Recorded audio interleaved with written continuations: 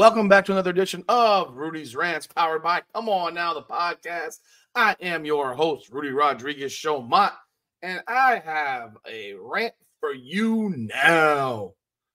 But it's a good one. It's not negative, it's positive. But it's a rant nonetheless because holy cannoli. I have some metrics, some numbers. As you can see what this is about. The Indiana Fever have released mid-season growth numbers. Before we jump on into those numbers, thank you for your continued support of our channel as we push forward towards 3,000 subscribers. We're over 2,800, so help us get there. Love to get there by tonight, but I can be real. I get it. It probably won't happen tonight, but you know, make it happen. So let's go. Caitlin Clark has an impact. I think it's, if you haven't noticed it by now, and you keep on talking about other people involved in this impact, no. This is the Caitlin Clark effect across the board. No one else has this effect. This is one person and one person alone. And it's not a rival in Chicago named Angel Reese. It's not LA, the Las Vegas Aces, Asia Wilson. It's not Sabrina Ionescu. It's not Brianna Stewart. It's not all the jealous, unhappy humans who can't stand the fact that this 22-year-old Iowa grad who just finished college in April and is lighting the world on fire, they can't be happy about it. They have to hate. They have to be curmudgeons and all that stuff.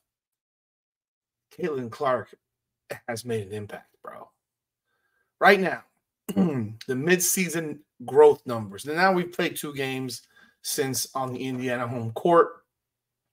Ticket sales. They've sold out 100% of their season ticket inventory. Their total attendance is up 264% from last year. 264%? Wow. That's a lot. That's a lot. 186 fans have attended a Fever home game. 230,000 fans. Sorry, 186,000 fans have attended a Fever home game. 230,000 fans have attended a Fever road game. As you can see, her effect is across the board. She draws everywhere she goes. Merchandise sales, 1,193% increase in jersey sales from last year. The team store transactions are up 700% from 23. They broke the franchise single game merch record, sales record 4 times. Concessions. They have hot dog sales are up 300% this year. 2,826 gallons of beer have been sold in 24. That's a 740% increase because there are more people there. More people are getting fucked up and having a good old time watching Caitlin Clark ball. Social media metrics, over 800 million views in the last 4 months alone, and they've added 1.3 million followers since April 15th. I want to stick on that number. They've added 1.3 million followers since April 15th. And I'm going to confess, I am not one of them. I do not follow the Indiana Fever on Instagram. I don't. I should. I feel kind of guilty now. I should be following them, shouldn't I? Yeah, I guess I should. Let me make sure I go do that tonight. I don't know if that's Twitter or just across the board, but think about that. 1.3 million. That's crazy. That's crazy. Let's take a look. I'm curious. I'm real curious. Let's see here. Indiana Fever accounts. They have 585,000 followers. So that must be across metrics. I'm now adding myself there. So Well, that's a crazy amount. That's insane. 1.3 million. These people are watching games. They are watching games. That's the thing that people don't understand. And we kept saying this over and over again. The marketing is there. She's bringing the eyes. The Fever have more social media views than any other WNBA, NBA, NFL, NHL, or Major League Baseball team over the last 4+ months. It's big time. TV viewership. 38 games on national TV this year. They're most in the WNBA. They set records for the most viewed WNBA games on ABC, ION, ESPN, and NBA TV.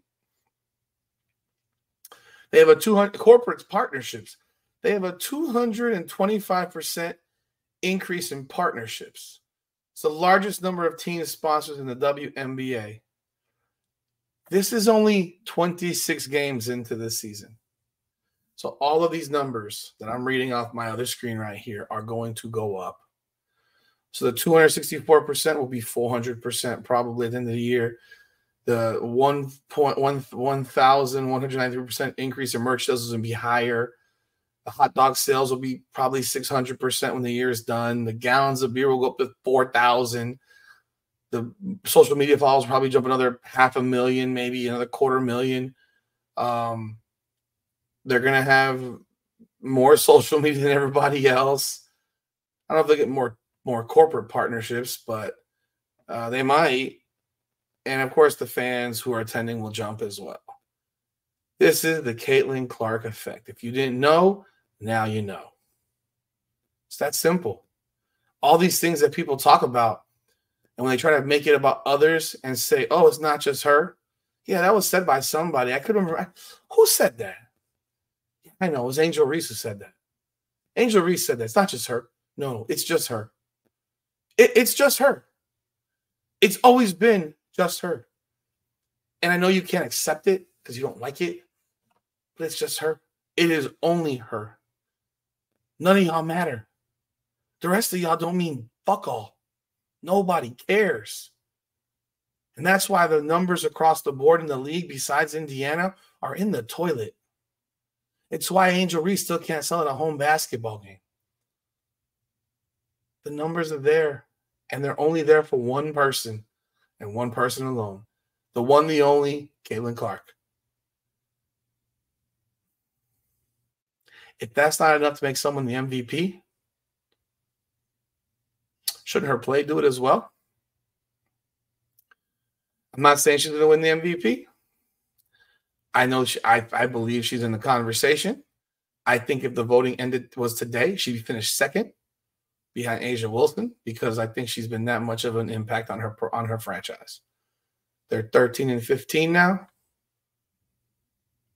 Last year they won 13 games.